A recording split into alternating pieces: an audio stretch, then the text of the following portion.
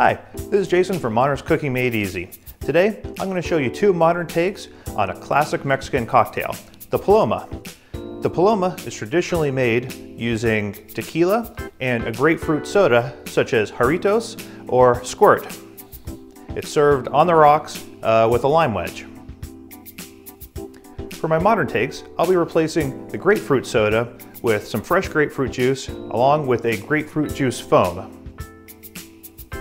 I'll be using gelatin to make the foam to take advantage of its good flavor release and texture. In cocktails it's really good because it just dissolves into the cocktail instead of sitting on top of it the whole time, and we want to mix the grapefruit flavor into it a little bit more.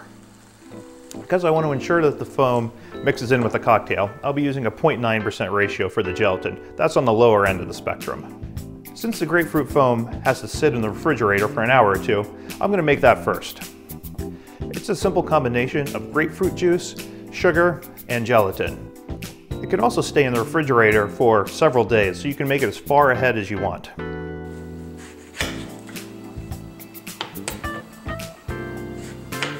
I'll start with 400 grams of fresh grapefruit juice, then add 2 gelatin sheets to it. You can also use a half packet of powdered gelatin.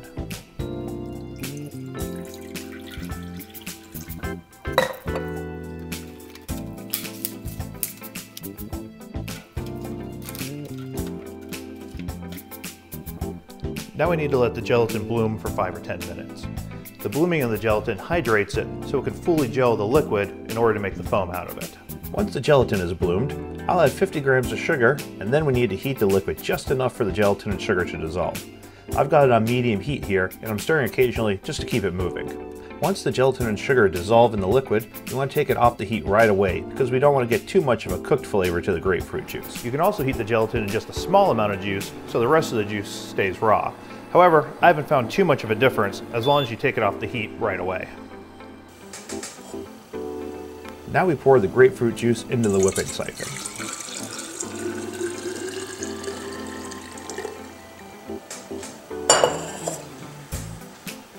Seal it up and charge it fully. I'm using a pint siphon, so I want to use 2 charges. If you're using a quart size, you'll probably want to use 3.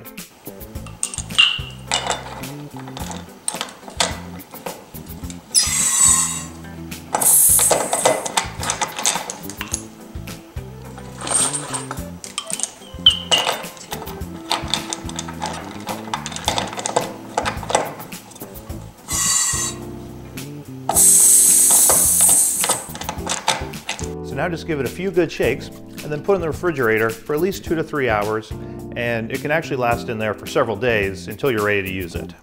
Once the foam is set and you're ready to serve your drinks, you can begin to assemble them. In addition to the grapefruit foam, we're going to be doing a caramelized grapefruit wedge. But don't worry, if you don't have a torch, you can skip the caramelization stage.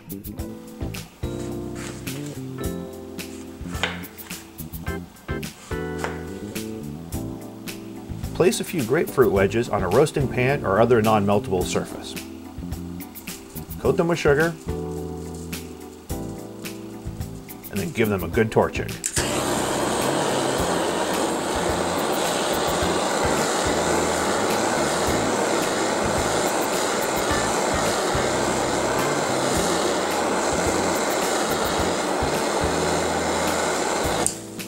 Like margaritas, Palomas have a salt-covered rim.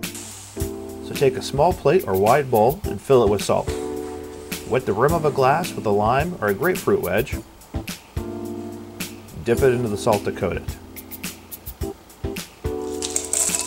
Then fill the glass with ice.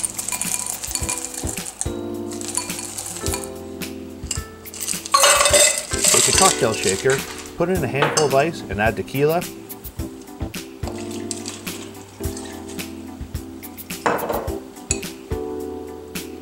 grapefruit juice, lime juice,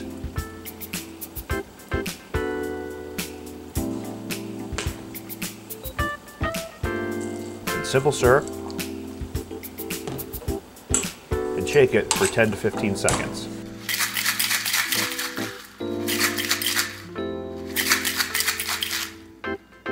Next, combine the tequila mix with the club soda in any proportions you want. I tend to use 2 parts tequila mix with 1 part club soda. My wife prefers about half and half, depending on the day that she's had.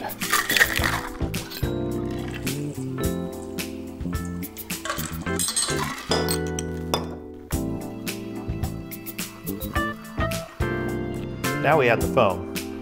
Give it a shake or two, hold it upside down, and gently pull the trigger to dispense it.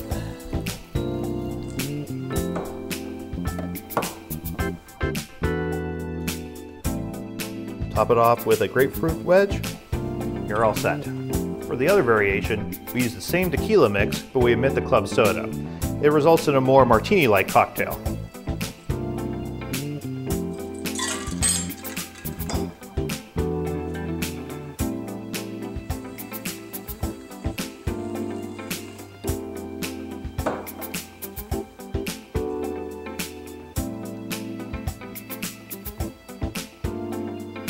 Now you've got 2 great takes of an old classic for your next get-together.